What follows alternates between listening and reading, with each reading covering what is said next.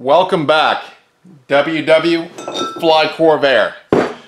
Here we are in the shop. Today's task, putting a piston with the rings on it in the bore.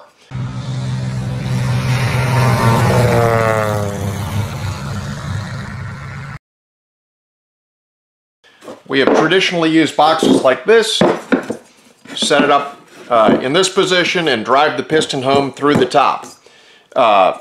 Classic, works. We use a ring compressor around it and to do that task. Would you like to see an alternative way to do this? Yes! There is no chamfer at the top of the bore. However, there is a chamfer at the bottom of the bore of the cylinders.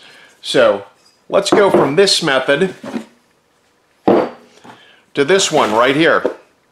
You are looking at a piston entering the bore from the bottom. It has a chamfer on it. You have to watch the slot over here where it is ground so that it has clearance for the opposing rod. But if you take a look at it, you can actually insert, using only one small hand tool, actually insert the piston into the bore and the rings down into the engine. This item right here is a brass pick. It is just got a little flat spot on it right there. And it's bent in a way that I can hold it in my hand like this. I use this on a lot of different things, putting seals in and everything. Lives in the top of my toolbox, only been there for 30 years.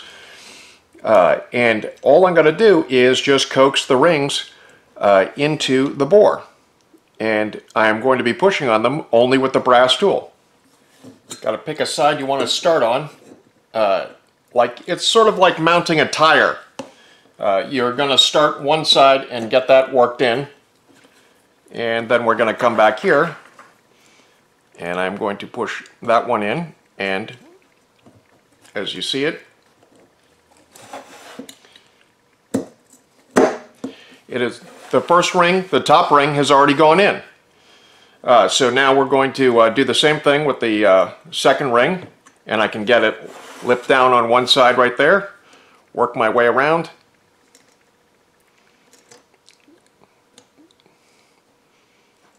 Coax it into the bore.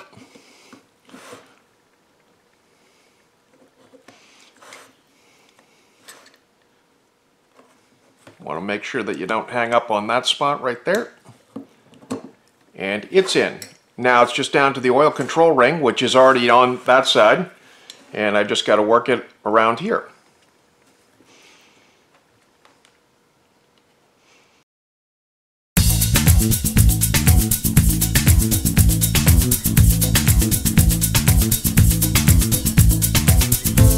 The first 5 went pretty quick.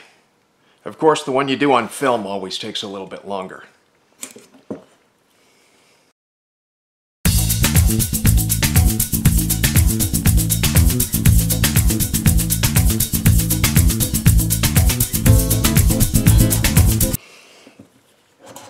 Moves freely when you push down on it with your hands. It's going to have ring drag, but it'll move in the bore with just finger pressure, which tells you that all the rings are actually set and in position. If you hung a ring up on it, it would be so tight in the bore that you could not move it. But right there is how you put a piston in a bore from the bottom.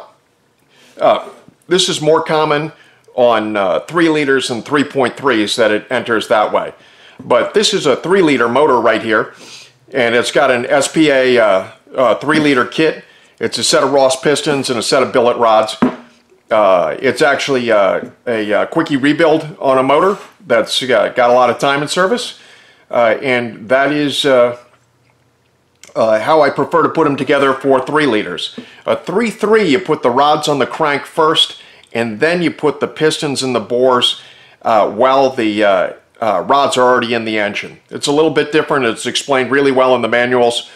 A 3-liter, I do it this way, where I put the pistons in the bottoms of the bores, but I already have the rods set on them, and then assemble it onto the engine. 2700s, I generally put them in still in the top of the bore with a regular ring compressor, but this methodology works quite well also. Anyway, one more technique, 31 years of experience. little brass tools. Life is grand. We'll see you out on the flight line. Thanks very much.